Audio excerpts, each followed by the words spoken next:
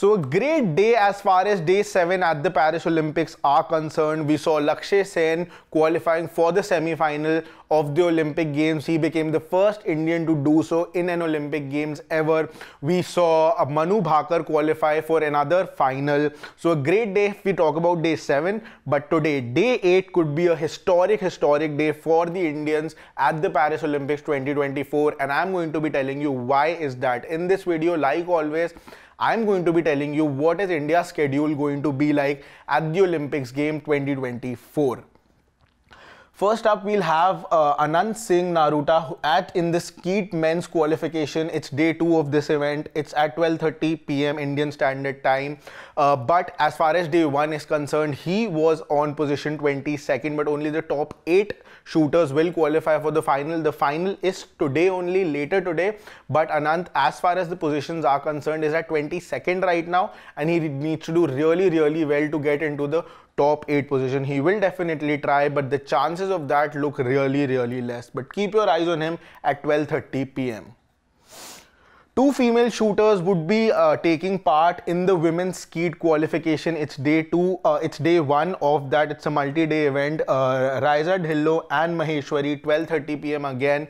Both of them will take part. It's like I told you, multi-day event. Both of them will try to do really well so that when they come out on day 2, they are around that qualification mark so that they qualify for the final. And then we have seen how well the shooters have done till now in the Olympics. So expectations will be really high from these two when they come out tomorrow.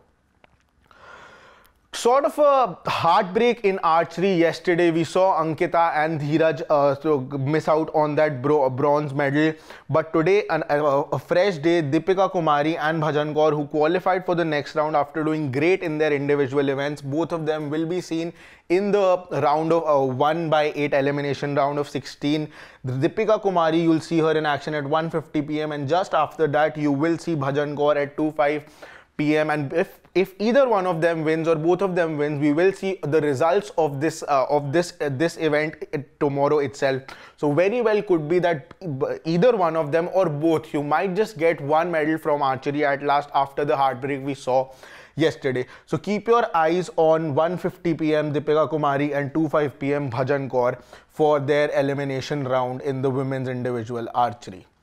Golf men's individual round, 12:30 p.m. It's day 3 of this event. Shubhankar Sharma and Gaganjeet, both of them are really down as far as the positions are concerned, and they would like to go a little notch above as far as their game is concerned, because just one more round is left after this. 12:30 p.m. is when this event also starts. The marquee event of today, Manu Bhaker back in action, women's 25 meters pistol final. It could be a very historic day for Manu. She could become the first Indian to do so, winning 3 medals at 1 Olympic Games, and all the expectations this time are of that gold medal. Again and again she has repeated this thing that she is eyeing this gold medal, and this is her favorite place, and this is where she would love to do it. Her marquee event, her main event, the women's 25 meter pistol event, this is where she lost out last time, and she would want to change what happened 3 years back in Tokyo and come back with 2 bronze medals and 1 Olympic gold medal. So all eyes will be on her. 1 p.m. is when you will see Manu Bhaker in action in the 25 meter pistols final. Sailing is going on. It's going to be race 4 and 5 today. We have Netra and Vishnu, both of them in action. Vishnu, as far as the standings are concerned, is on the 22nd position right now. Only the top 10 sailors qualify for the final, but there could be a good news for Netra, who is on the 11th position right now, and if she ends up getting in that top 10 and qualify for the final, it would be a historic day for India, a women qualifying in the sailing event for the final. So it could be a great day for Netra. 5:50 p.m. is when you will have her race, and Vishnu will be action at 3:50 p.m. So keep your eyes on the sailors also.